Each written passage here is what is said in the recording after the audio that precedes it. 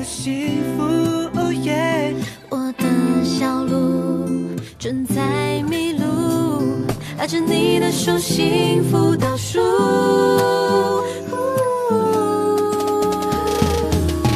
我不要自主的有一点点小脆弱，我不要自主的有一点点小难过。天空因为你亮着，天空没你就毁了。你是天使，带走所有的寂寞。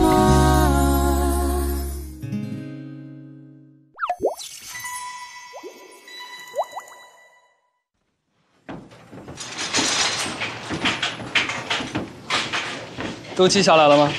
记下来了，而且按照这个进度赶工，我们应该可以提前完工。我看你跟现场的工作人员混得挺熟啊。因为来的多嘛。我可没来过几次啊。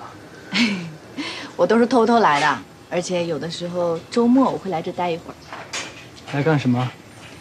什么也不干啊，就在这儿静静的看着，觉得一个东西从无到有，特别有成就感。感慨这么多。这是我参与的第一个项目，而且中间有很多波折，我也很珍惜。这也算是我第一个起点。在这个项目中呢，我学习到了很多，我也成长了很多。这些机会都是你给我的。这都是你自己争取来的，即便你现在在其他的公司，你也会获得同样的成绩的。现在都不骂我了。看情况吧，如果在工作中犯错误，我同样会骂。知道了。走吧。今天不用加班吗？不用加班。那现在是下班时间，你不是我老板，那你是我男朋友了，对吗？怎么了？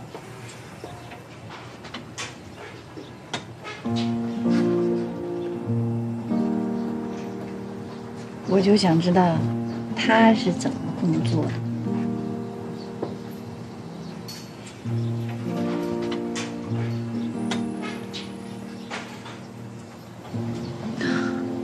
你不会马上要放电了吧？机械心脏的工作原理虽然不是跳动，但它会有一个虚拟的工作指数。如果它遇到了心跳加快的事情呢，它就会加速运转，心跳指数增高，虚拟指数也会增高，同时就会放电。那就是说，我只要一靠近你，你就会心动，心动了你就会放电。看情况吧，你刚刚靠近的时候，我不是没放电吗？如果发生一些比较刺激的事情，那我可能会放一点点电。那放电会对他有损伤吗？现在会对他有损伤，不过3个月后就没事了。哦，那就先忍耐3个月吧。这3个月里，不要被我刺激到。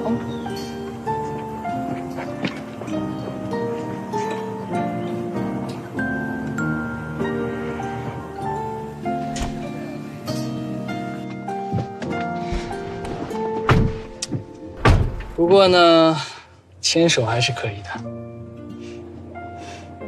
这双手我10年前也牵过，你之前那么孤僻，像冷血动物一样，想想就觉得很辛苦了。如果没有遇到你，我可能在拿完金安奖之后就结束自己的生活。不许，以后不许再说这样的话了。那是遇到你之前的想法。没有遇到我也不可以。人在没有任何计划的情况下，就会遇到意外，还有温暖，还有持续不断的希望。自从遇见了你啊，让我有了人生的新的目标。什么目标？好好的跟你在一起。老板，你以后能不能多说一些这种话？这种话在你嘴里说出来怎么那么好听？你喜欢听啊？当然啊。你不觉得很土味吗？配上你这张脸，再土味也是受用的。那你准备奖励我点什么？奖励你，请我吃大餐怎么样？出发。是我不正常，还是你在发光？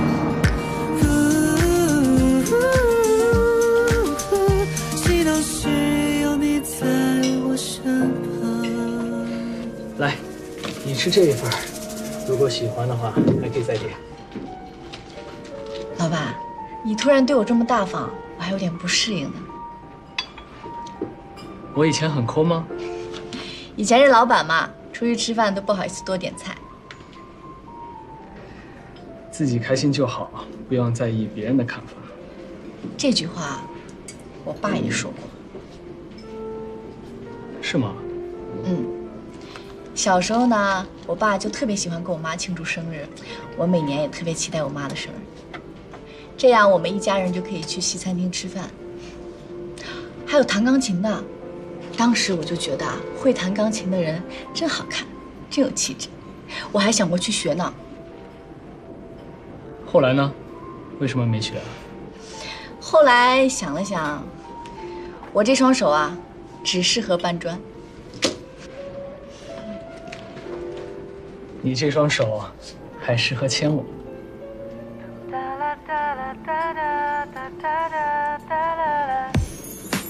老板，你现在越说越溜了。你吃点这个吧。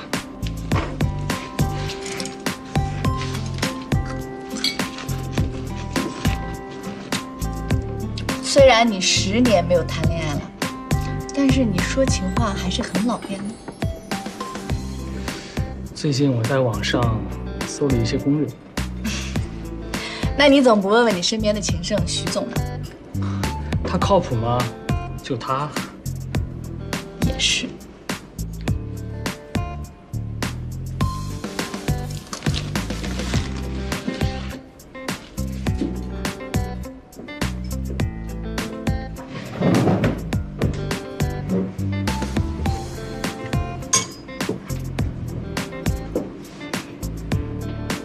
虽然我也是第一次谈恋爱，但是我觉得喜欢一个人就要让对方感受到，爱就要大胆说出来。女孩子谈恋爱之后，不都是应该矜持一点，或者话少一点吗？其实我话已经很少了。也是，你说的话基数本来就比别人大，减少了之后，自然也感觉不到。你话倒是比以前多喽。有吗？我跟以前一样。你身体激动的时候会放电，但是我跟你牵手拥抱都感受不到。你有时候是不是没有那么喜欢我？怎么可能？是你皮糙肉厚。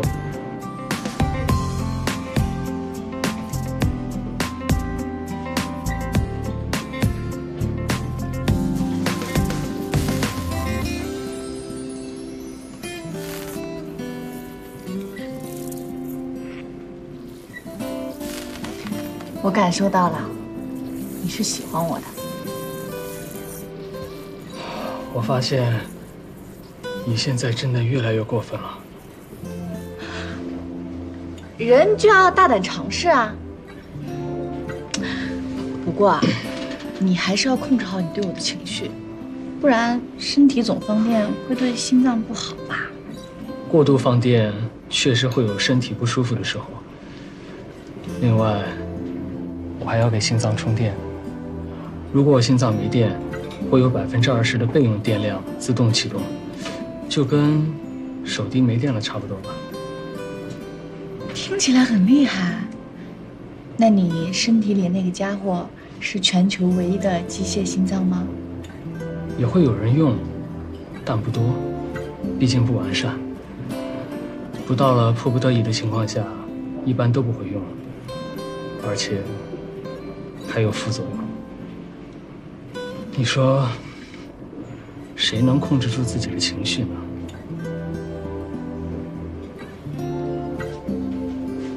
那我以后都会很乖的，任何事情都听你的，绝对不惹你生气。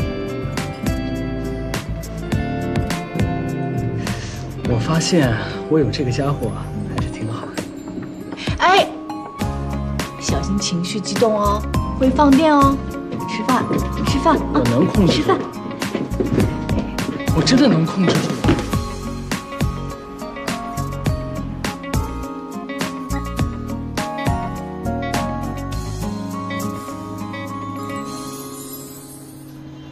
怎么这么快就到了？我要珍惜现在这个时间，明天早上去接你，你又是我老板了。没想到办公室恋情是这种感觉。那你原本以为是什么感觉？我也没幻想过办公室恋情。那你幻想过什么？跟大学学长，就是很聪明那种，成绩很好，不管我问什么，他都可以给我答上来，什么都懂，什么都会，文质彬彬，戴一副眼镜。你知道吗？那些学长他们会的，我都会；学长不会的，我也会。我知道。哎，你们俩怎么在这里啊？我刚才去倒垃圾的时候都没有看见你们。你看我这个眼神，这老眼昏花啊！姑姑，太晚了，所以老板送我回来的。哎呦，顾总啊，你实在是对小宁太好了。晚饭没有吃吧？来，上去，姑姑给你那个包饺子吃。姑姑，我吃过了。哎呀，女孩子一个人走夜路是应该小心一点。顾总以后要是没什么事，多送送小宁也是好的。姑姑啊，那我就先回去了。哎呀，说起来嘛，我这个做姑姑的也是有点粗心大意了，早就应该跟顾总啊留下一个联系方式，你说是不是？那说起来嘛，他爸爸妈妈也是走得早，我就是他唯一的监护人。那说起来嘛，我作为家长，万一他要出什么事情，也是要跟领导多沟通的，是吧？是。我说，哎，顾总，不介意吧？啊，不介意。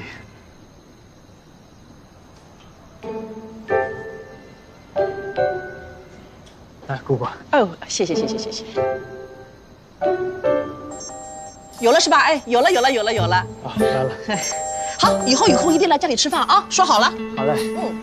那姑姑，我先回去了。好，不送了啊，真的不送了，来，不送了。不送你不走，你就回去。走，小宁，上去。拜拜。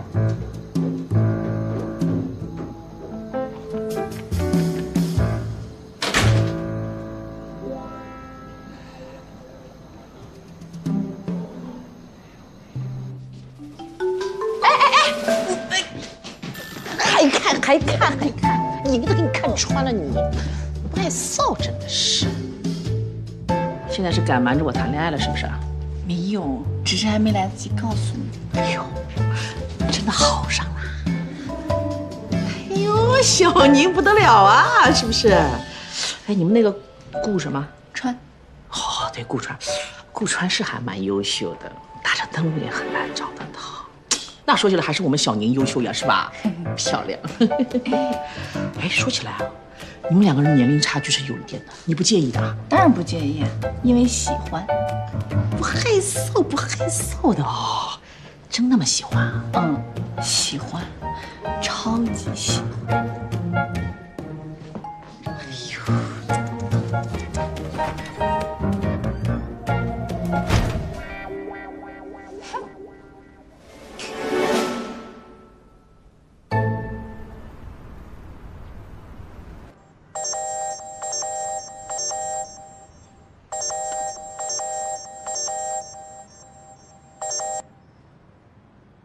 喂，是顾总吗？你好呀，我是小宁的姑姑。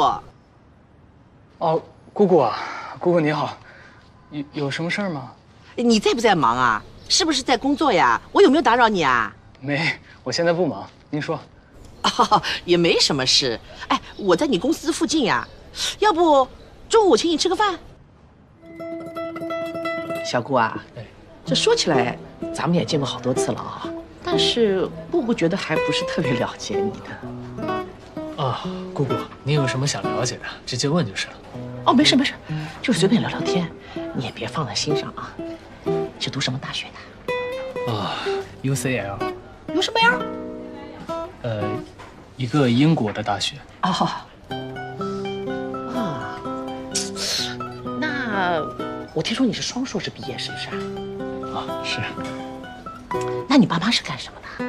哦，我爸妈都是大学教授，之前在科研所工作，但这些年呢，他们都在国外生活，所以不经常在国内。那房子是肯定是有的，买在什么地方啊？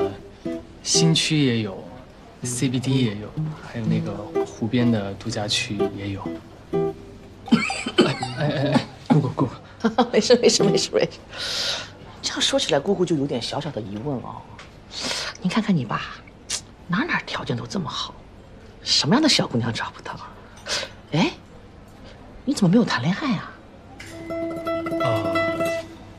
姑姑，这恋爱呢，我之前肯定是谈过，只不过这几年身体出了一点问题，所以就没有再谈恋爱了。身体出现问题了？什么问题啊？能治得好吗？还是有这个能治好的概率的。哎呦，那也就是说也有治不好的概率了。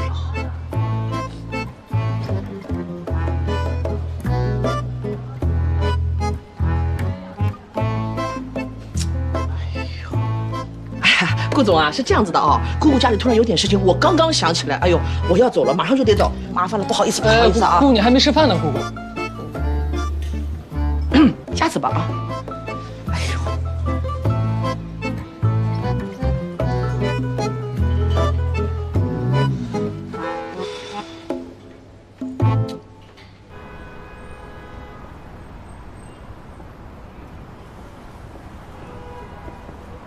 赵岩，唐总，加班了？嗯，那个小宁最近怎么样？挺好的，而且新的工作也挺顺利的。干儿子，找我女朋友干嘛？哦，我先走了。嗯，唐总再见。慢走不送啊！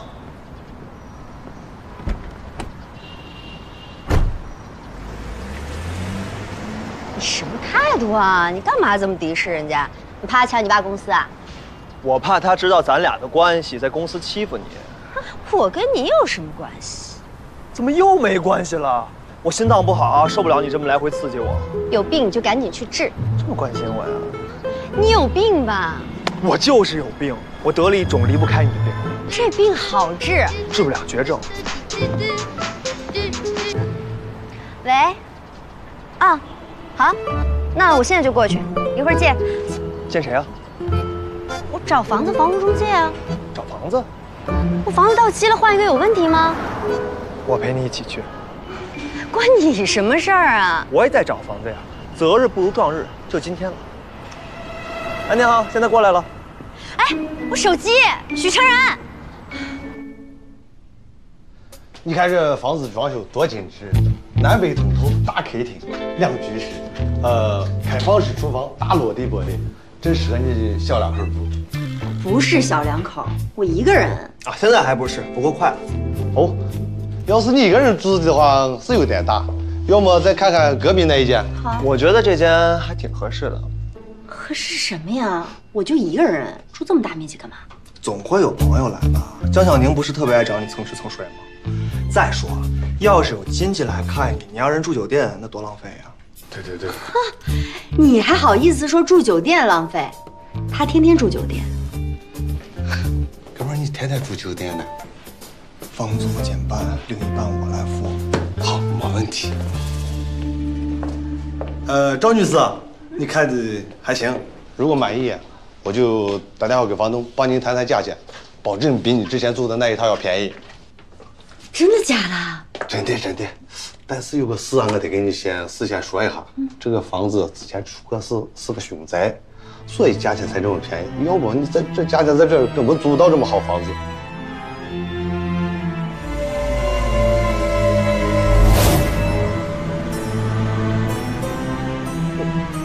我 OK 啊，没问题。还有一个办法，要是这房间里住一个男的，正住这里，那就更没啥问题了。需要帮忙吗？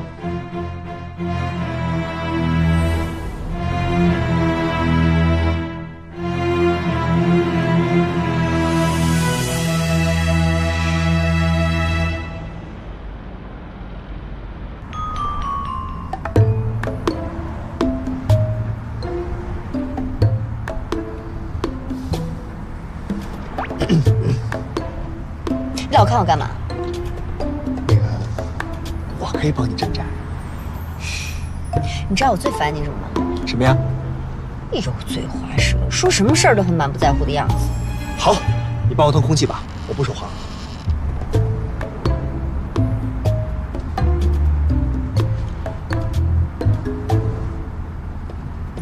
明天你有空吗？明天搬家，爱来不来？来，肯定来。几点？不是不理我吗？哪儿赶着？哎，快比个耶！快点，快点，快点！怎么了？刚才有个摄像头。我戳你，烦死了！真好看。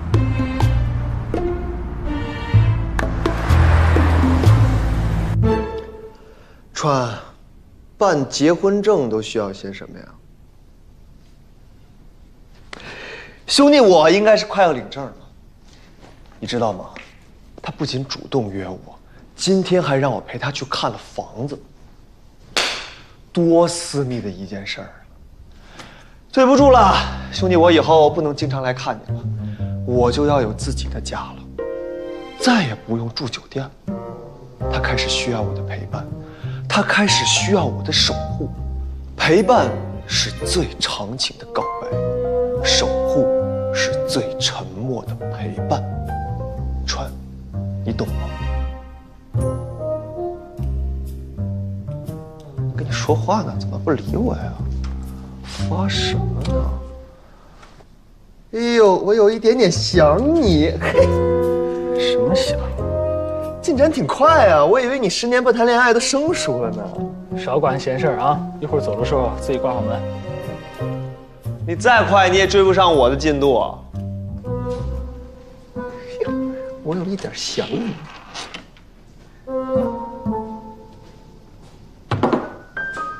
我知道我该做什么了。回来啦！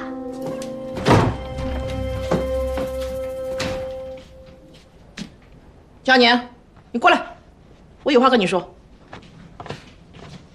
姑姑，怎么啦？你必须马上跟顾川分手。为什么？站起来！你们2个人不合适。你爸爸妈妈最大的心愿是什么？就是希望你幸福。他们现在也走了，我是有责任要好好照顾好你的。姑姑啊，你干嘛总提我爸妈？好像我做了什么十恶不赦的事情一样。您不是喜欢顾川吗？怎么突然这样了？你别问了啊，反正分手。您到底怎么了？他身体不好的事情你不知道啊？您去找他啦？我当然要替你把把关的了，还好我去问了问，不然真要出大事情了。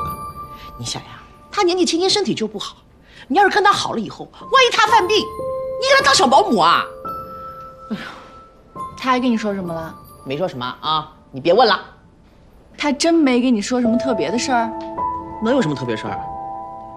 没有。那就是按我说的做啊，立马分手。我绝对不会跟他分手的。有些事情呢，我以后再慢慢跟您解释。我不听解释，立刻马上分手。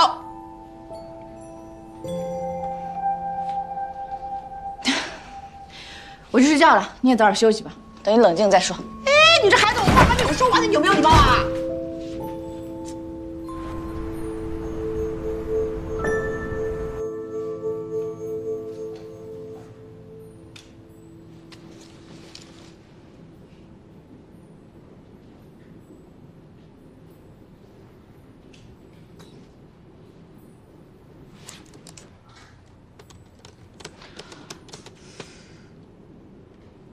希望你更主动一些。有时候在恋爱中，主动的一方总是会觉得自己付出的较多，一直主动也是会很累。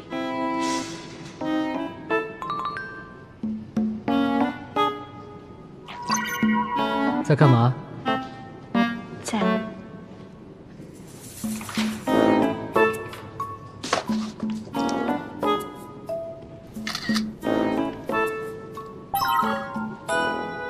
在学习。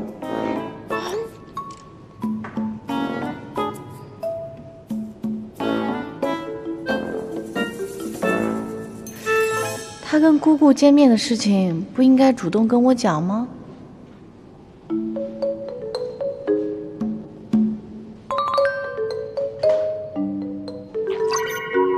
那你先好好学习吧。好，你不提就不提，江宁忍住，一定要忍住，可以的，忍住。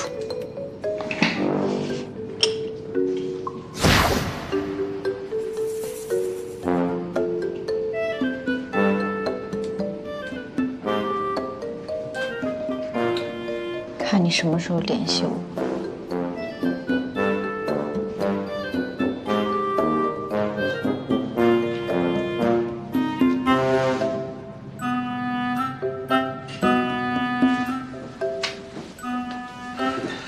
你怎么来了？来监督你有没有好好学习啊？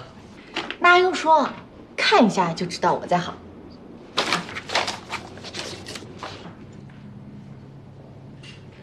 周末起这么早啊？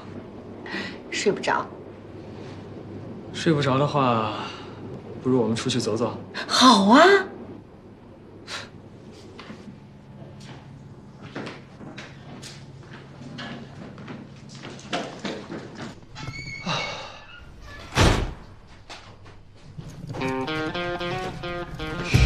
也不说来帮忙。我刚刚一直在帮你收拾房子，好吗？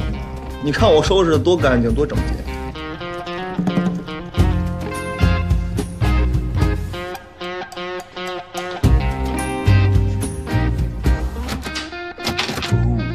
哎，这个门怎么开不开啊？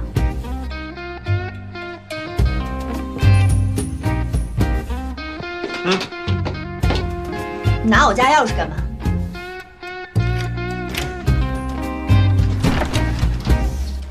这谁东西啊？都是我的。许成然，你太过分了吧？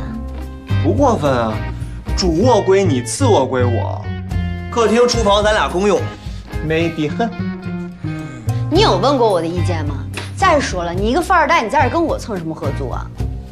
妍妍，我觉得你不能再用有色眼镜看我。其实我是一个勤俭节约又质朴的青年，我不喜欢过铺张浪费的生活。咱俩合租，又省钱又省着空虚寂寞冷。而且你看这房子格局多好啊，客厅在中间，卧室门对门，井水不犯河水。而且我还能帮你镇宅，你有安全感，我有幸福感，完美。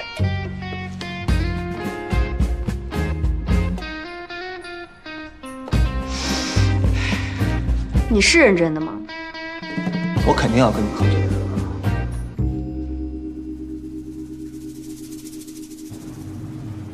这里变化真大，每次回来的感觉都不一样。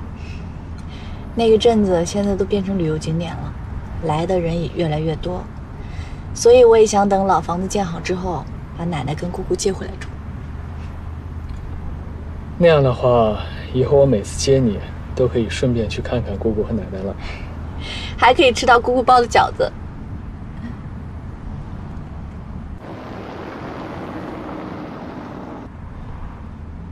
姑姑有问什么吗？你终于问我了。你们到底聊什么啦？你是不是把机械心脏的事情告诉他了？我没告诉他，我只是跟他讲，我身体有点问题。其实你可以不说的。我怎么能不说？你最讨厌欺骗了。那你也可以策略一点嘛。姑姑的态度很强烈吗？哎呀，也没有，你不要胡思乱想啊。姑姑就是比较在意我，而且我是第一次谈恋爱，她担心也是可以理解的。其实她的担心是有道理的。没道理，我不准任何人说你不好。看路。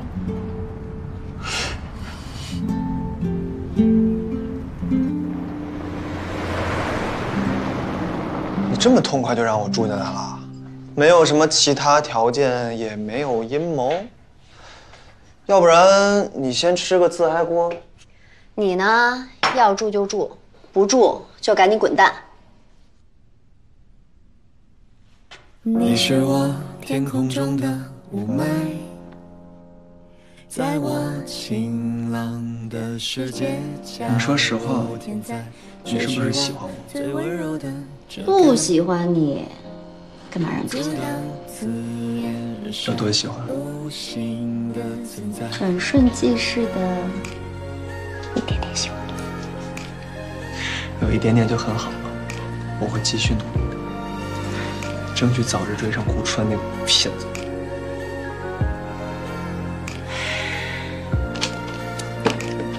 哎，对了，有个秘密想跟你分享一下。顾川跟姜小宁的事儿是吧？我知道。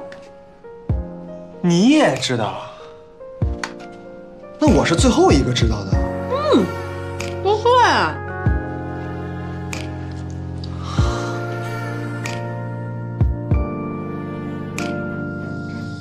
这个院子啊，以前很漂亮的，院子里呢还种满了各种花。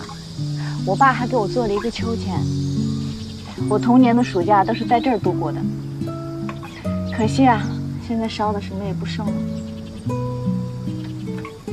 我一定会努力工作，攒够钱，重新把这个房子建造起来。我也帮帮你吧，这样你压力能小一点。我当然是希望有人能够帮我，这样我的压力确实能够小一些。但是，我既然答应了我爸，那我就要靠自己的努力把这件事情做好。我爸以前的愿望也是自己的设计，在他的设计下呢，重新建造一个可以把一家人凝聚在一起的房子。既然我接过了我爸的梦想，那我就要像他一样。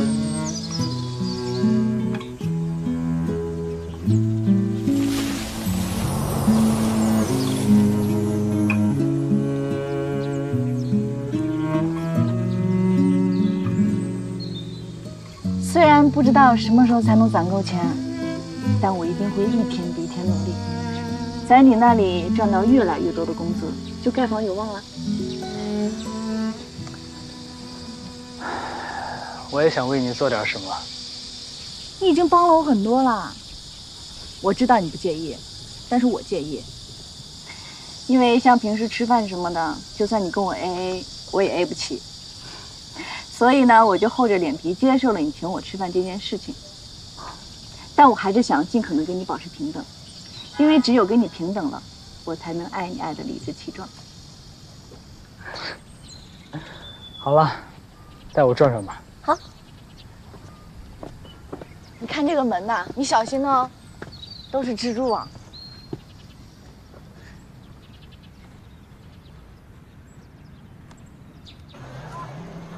我是真没想到啊，当时的那个小女孩变成了今天这个样子。什么样子啊？好看的样子。还有呢？除了好看，还有什么优点呢？可能因为太好看了，所以我忽略了其他的优点。不愧是徐总的朋友啊，以前一定是隐藏的太深了。看来我今天要重新认识你一下。不着急，我们有的是时间。我就觉得吧，现在的日子过得有点不真实，就可以跟喜欢的人一起散步，看着天上的星星，天气也很好，就好像做梦一样。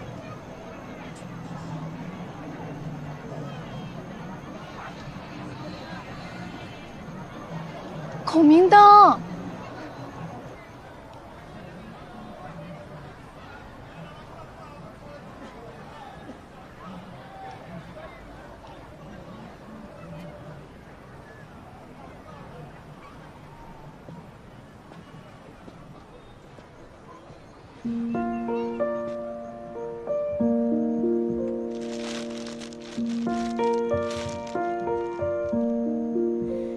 七月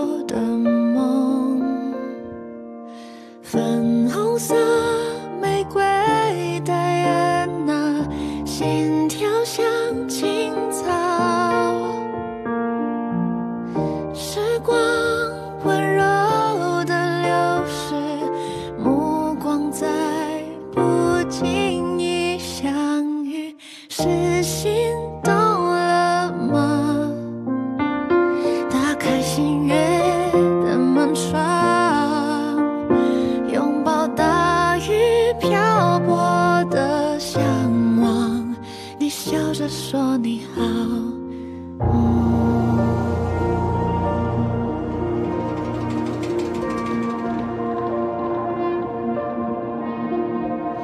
云雾凝聚，转眼迷不语，正如渐渐忘记了你的好。粉红色玫瑰的眼啊，慢慢的掉落，白驹过隙的流水，我喜欢你。我也是。恋人已不在，关上满月的门窗，推开大雨瓢泼的向往，夏天就结束了。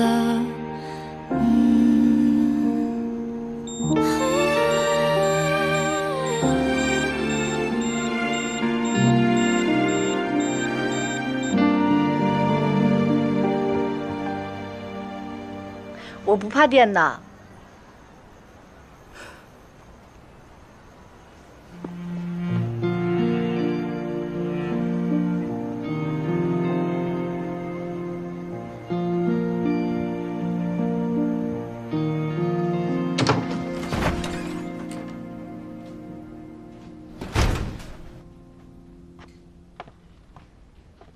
姑姑还没睡啊？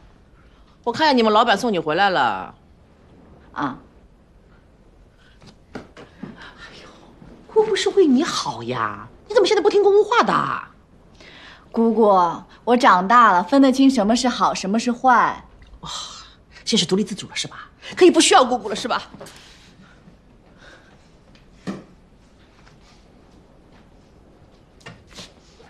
姑姑，您知道我不是这个意思啊。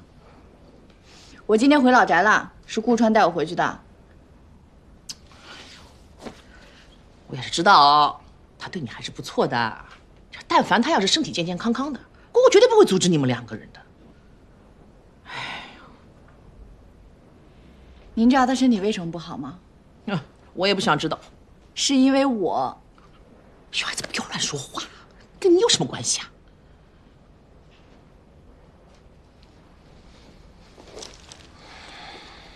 顾川就是10年前为了救我受伤的大哥哥。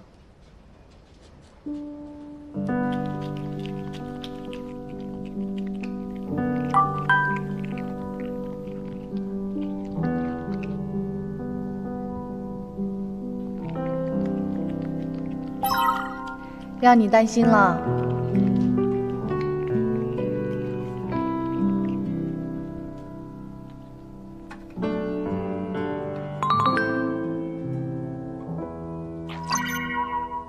没关系的，就是怕因为我你太辛苦了。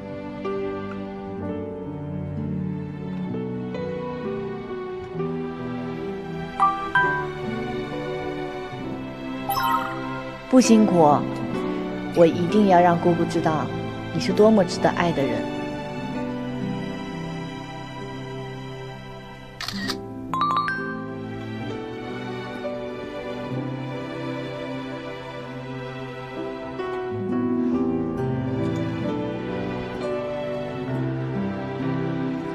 我有多么幸运，才能遇到你啊！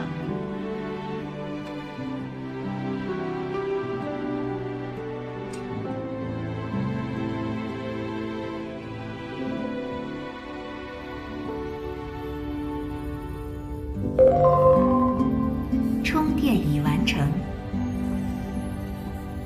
身体出现问题了？什么问题啊？能治得好吗？还是有这个能治好的概率的。哎呦，那也就是说也有治不好的概率了。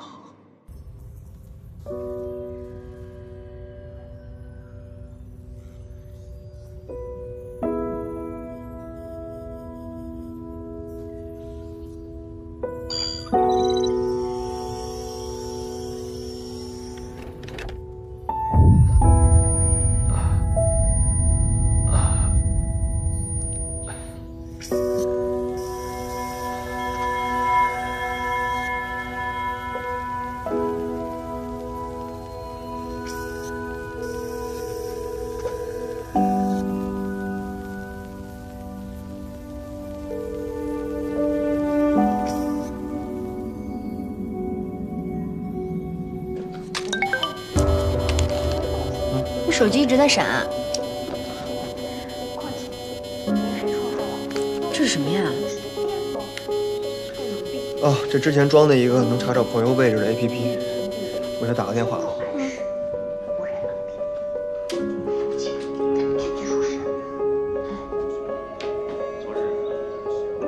川，没事吧？没事儿。你确定你没事？我真的没事儿。顾川吗？啊，没事吧？他说他没事儿，不用管他。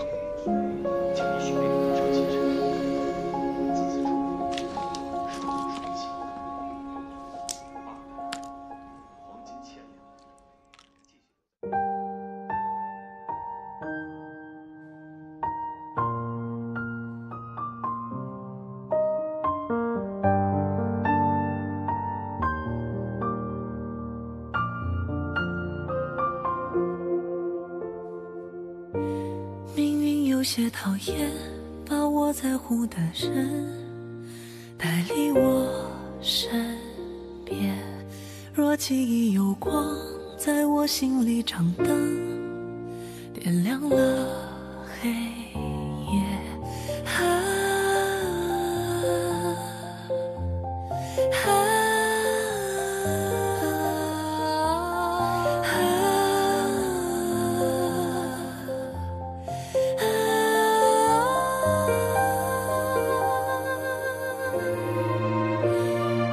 交替月光在时间里重生，赠我一个梦，你住在我梦中。